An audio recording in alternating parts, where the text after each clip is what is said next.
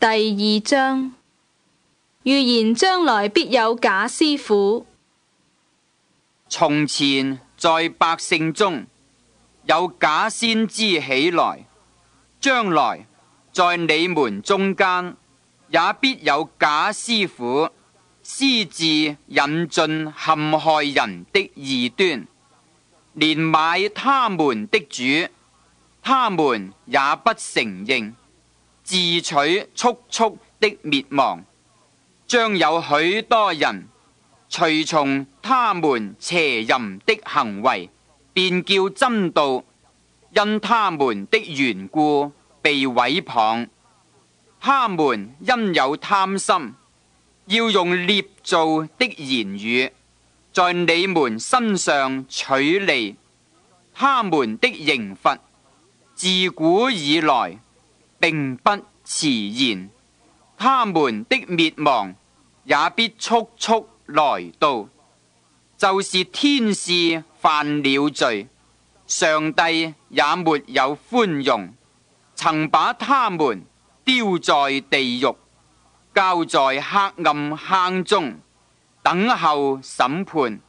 上帝也沒有寬容上古的世代，曾叫洪水臨到那不敬虔的世代，卻保護了傳義道的挪亞一家8口，又判定所多瑪、蛾摩拉，將2城傾覆，焚燒成灰，作為後世不敬虔人的鑑戒，只搭救了那常為惡人淫行憂傷的義人羅得，因為那義人住在他們中間，看見聽見他們不法的事，他的義心就天天傷痛。主能救敬虔的人脫離試探。主知道搭救敬虔的人脫離試探，把不義的人留在刑罰之下，等候審判的日子。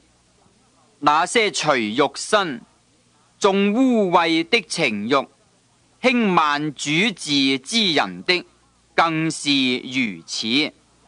他們膽大任性，毀謗在尊位的，也不知懼怕。就是天使，雖然力量權能更大，還不用毀謗的話在主面前告他們。行不義的得不義之工價，但這些人好像沒有靈性，生來就是畜類，已被捉拿宰殺的。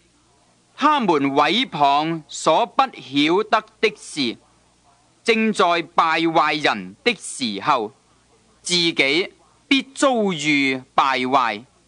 行的不義，就得了不義的工價。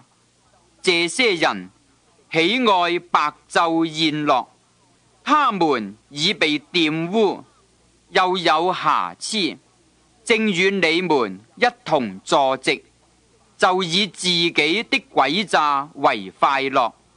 他們滿眼是淫色，止不住犯罪，引誘那心不堅固的人，心中習慣了貪婪，正是被咒詛的種類。他們離棄正路，就走差了，隨從比爾之子巴蘭的路。巴蘭就是那貪愛不義之工價的先知，他卻為自己的過犯受了責備。那不能說話的驢，以人言攔阻先知的狂妄。假師傅是敗壞的奴僕，這些人是無水的井，是狂風吹逼的霧氣，有墨黑的幽暗為他們存留。他們說虛妄矜誇的大話，用肉身的情慾和邪淫的事，引誘那些剛才脫離妄行的人。